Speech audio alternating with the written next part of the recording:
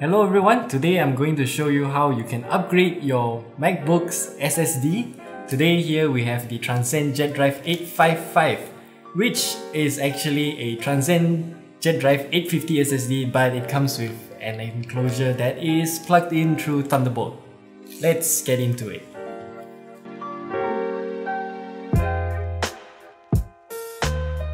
So firstly, let's do a quick unboxing of the JetDrive 855. So you can see here, packaging is less fancy than the JetDrive 820 that we reviewed nearly a year ago. So in this plastic cradle, we have the 855 itself.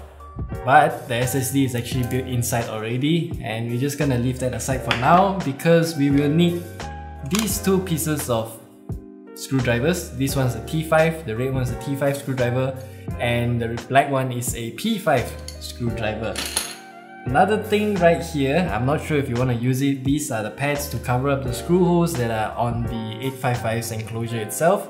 I'm not gonna use this, so let's just put it here. Alright, our test subject of the day is a MacBook Air 11-inch from mid-2013. So here it is, it's still working. Of course, you can see all my desktop screenshots right here.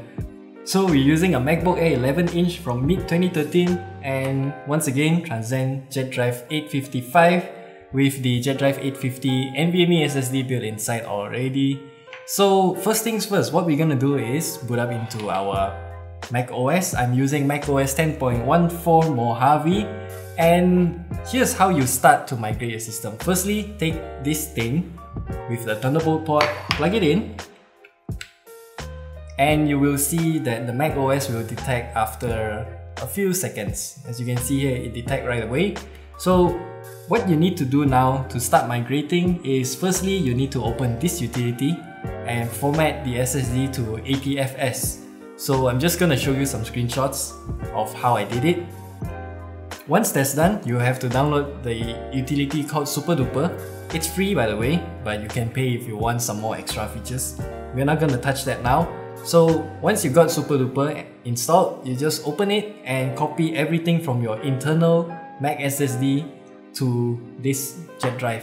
And once that's done, you have to go to the system preferences on your Mac OS, select the startup disk to the 855, and then you have to just test it if it boots or not. Because I realized that swapping SSDs back and forth is no fun, so just try booting on the external enclosure first. The JetDrive 855 runs through Thunderbolt, and Thunderbolt is fast enough to boot without any lag. So once you boot it up and it's working, it's time to swap your SSDs. So here's what you're gonna do. The first thing before I upgrade is to shut it down. And let's just shut down for now. Now the MacBook Air 11-inch has shut down, so let's just close it, flip it around, and what we're gonna do now is to use a... what screw is this? Pentalo! We shall use the black screwdriver P5 and just take out all the screws. By the way, Transcend doesn't give you cheap screwdriver. This part is rotating, so you can just... here's what you can do lah. Put it like this and you can spin it right away. A lot faster.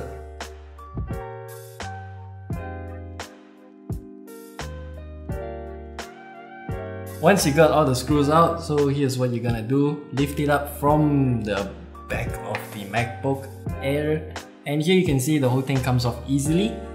So first things first, this black thing here is the SSD itself. I'm using the JetDrive 820 that we reviewed nearly a year ago, but here's what I advise you to do right away.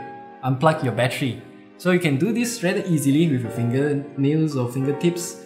You just have to take this out and here you go, the battery is disconnected. So how you unscrew the SSD now, you just take the red tip screwdriver, not red tip, but yeah, you get the idea. And just take out this screw right here that's holding down the SSD. And before we take this SSD out, we need to dismantle this thing alongside too. So what we're gonna do here is just using the red screwdriver again. There are 4 screws, you just take it out. First one is out.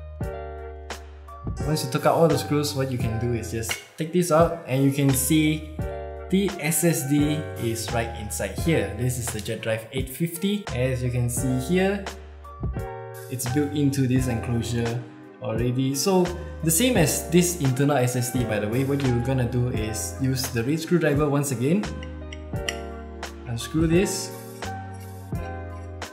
take out the screws, and here we'll do the SSD swapping.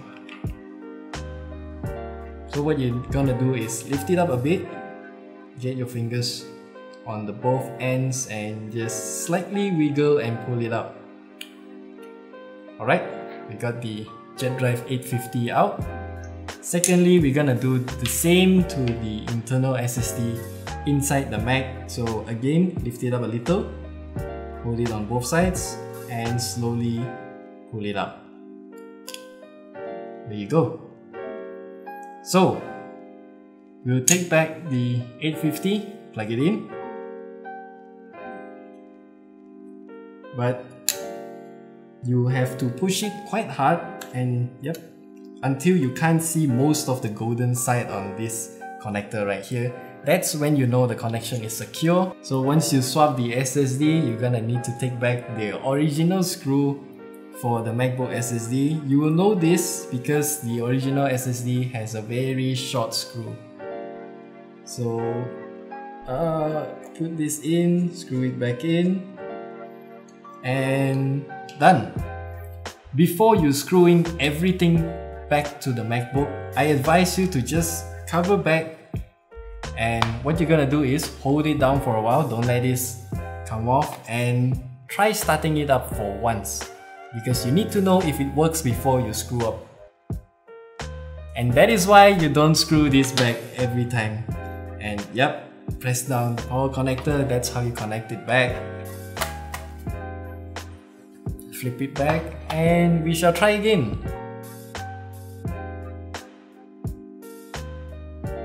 Okay, so we've booted it into the brand new Transcend JetDrive 850. Again, the 850 SSD is built into the enclosure and hence Transcend is calling it 855. Kind of confusing, but yeah. So we know that it works and we can go to this utility and have a check. As you can see here, TS240 GJDM850. That's how we know that we are using the JetDrive 850, and we can shut it down knowing that it works. And we can close this for now. Once that's done, we can screw everything back in. Alright, so once we've screwed everything back in, what can we do about this enclosure? Well, remember that we still have the original SSD that's built into the MacBook itself. We can use the enclosure and power up this thing and use it as an external SSD portable drive, whatever you call it. So what you're gonna do is the same way you install the SSD into the Mac. Just align it properly and then lay it down.